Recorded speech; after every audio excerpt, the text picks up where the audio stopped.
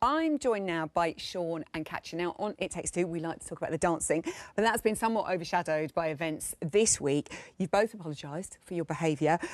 Is there anything else that either of you'd like to say? I think that, obviously, I'm sorry for the hurt that I've caused.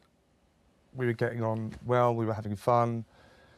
We had a couple of drinks and we made a huge mistake, and I regret it deeply. Yeah, OK. Katya? Yeah, obviously I apologised, and I can't apologise enough to everyone who it hurt and involved. And but the main thing for me and Neil are absolutely fine, and that's what matters to me the most right now. Okay. And focusing on my job and doing it as professionally as I can. OK. Seann, your ex-girlfriend Rebecca has put out a statement. Is there anything you'd like to say about that?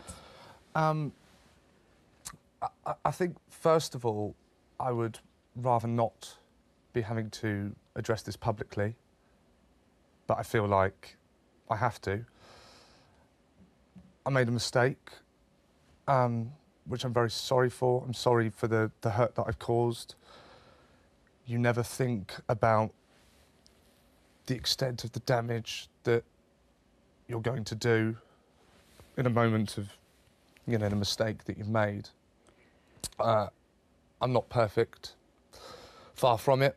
Our relationship wasn't perfect.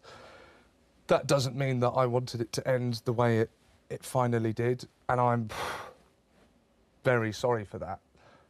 I feel it's also important for me to say that the people that know me the most, that love me, they know that I am not the person I'm being portrayed as. I'm still sorry for what I did, but it's very important for me to get that out there. OK, so thank you for sharing that with us. So for the rest of the week, back to training, moving on to the next dance. Yeah, Katya? Yeah. OK. Charleston, working really hard.